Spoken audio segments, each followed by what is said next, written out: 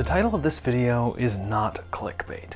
This here is the Ingersoll 4016. It's an 800-pound tank of a lawnmower from 1995, but it's also so much more. It's a part of Ingersoll's long-standing line of garden tractors. So today, let's take a look at the history of these incredible machines, why anyone would want one, and if you should consider getting one today. The Colt Manufacturing Company was founded in 1962 in Milwaukee, Wisconsin by two brothers, Wally and Warren Johnson. While they initially intended to produce gear-driven garden tractors, as was the norm at that time, they were also developing a new type of hydraulic motor, which would come to be called the orbital motor. Eventually, plans for the gear-driven tractors were scrapped, and in 1963, the brothers would release their first tractors featuring their newfangled orbital motors, the Colt Model 7 and Model 9. These orbital motors worked so well that they caught the eye of Case, who was looking to one-up their competitors, John Deere, Massey Ferguson, Alice Chambers, and International Harvester, who had all managed to beat Case into the fledgling garden tractor market. And in October of 1964, Case purchased the Colt Manufacturing Company, and after a few cosmetic changes, began selling them at Case dealerships nationwide in 1965. After Case took over, things went pretty well for the garden tractor line. In 1971, the snap-fast attachment system was developed, which allowed for the mower deck to be swapped with other attachments without the use of tools, and would continue to be used on all future tractors. As the 80s came around though, their best times seemed to be behind them, and the consolidation of the agriculture industry was in full swing. With sales in a downward spiral, cash hemorrhaging, and a merger with International Harvester not helping matters, Case sold off their garden tractor division, which at this time was still somewhat profitable, to John Ingersoll, a member of the family who owned and operated the Ingersoll Rand Company. Other than the family name though, there was no corporate connection between Ingersoll Rand and the newly renamed Ingersoll Equipment Company. They were operated as completely separate entities. Sales continued on their slow decline though. 1989 saw the final major redesign of the Ingersoll garden tractor, with everything being consolidated into two product lines. The 3000 series, which had the smaller rear wheels, and the 4000 series, which had the larger rear wheels. Ingersoll was terrible at advertising, which is to say, they basically didn't advertise at all. Unless you went looking for one, they had largely disappeared from the public eye. While their garden tractors were still considered, even at this time, to be best in class, this complete lack of marketing spurred sales even lower. And in 2004, Ingersoll would file for bankruptcy. A year later, they were purchased by Eastman Industries, and production resumed, but only for the 4000 series. The fact that you probably haven't heard of these tractors should tell you how well that purchase went for Eastman though.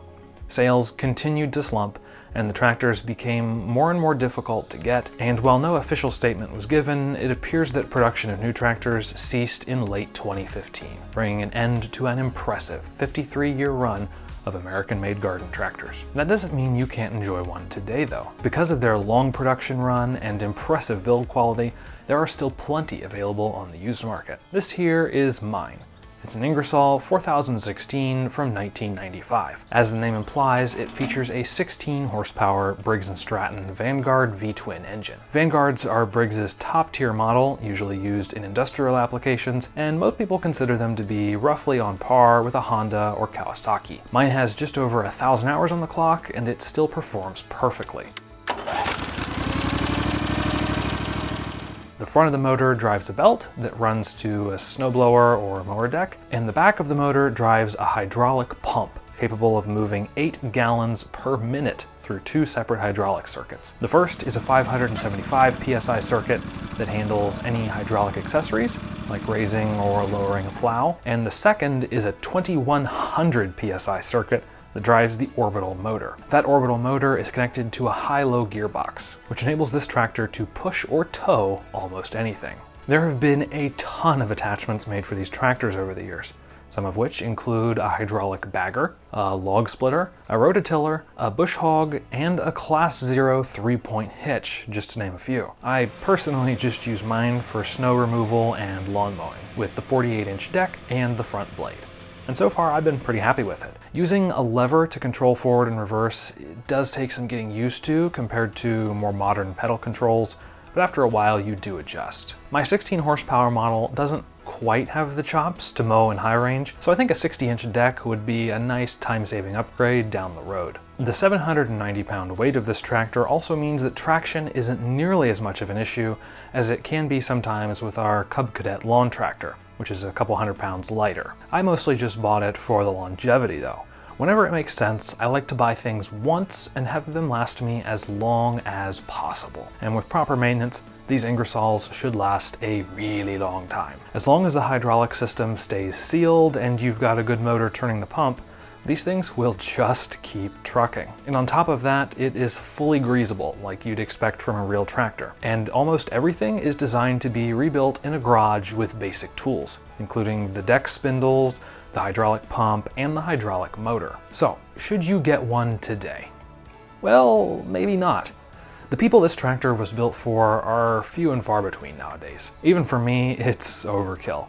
It's really ideal for someone with a decent amount of land who does some small-scale farming for their dinner table. And as America has shifted further and further from its agrarian beginnings, the market for a machine like this has pretty much dried up. If all you're doing is trimming grass, a zero-turn will do it much faster and easier than this Ingersoll. And if you actually do farming at some commercial scale, something this small just won't cut it. Ingersoll was actually one of the last companies to shutter its garden tractor lineup. Cub Cadet, Wheelhorse, which would later be known as Toro, and Husqvarna all pivoted towards making lighter and cheaper lawn tractors and zero-turns about 10 years prior. In fact, if you want a brand new garden tractor today, there's really only one option: John Deere. Their X500 and X700 series tractors are pretty much the last garden tractors still being made today. And at an MSRP of nearly $17,000 for the top spec X758 model, I'd wager John Deere doesn't exactly have people lining up around the block to buy them. And when you can get a second-hand Ingersoll for anywhere from $500 to $3,000, depending on the model, condition, and implements it includes, the Ingersoll seems like a no-brainer to me. And if hunting one down seems too difficult, there are actually still Ingersoll tractor dealers around, though they are few and far between. Case Ingersoll Tractors Northeast seems to be the largest though. Not only do they sell secondhand tractors that have been professionally serviced,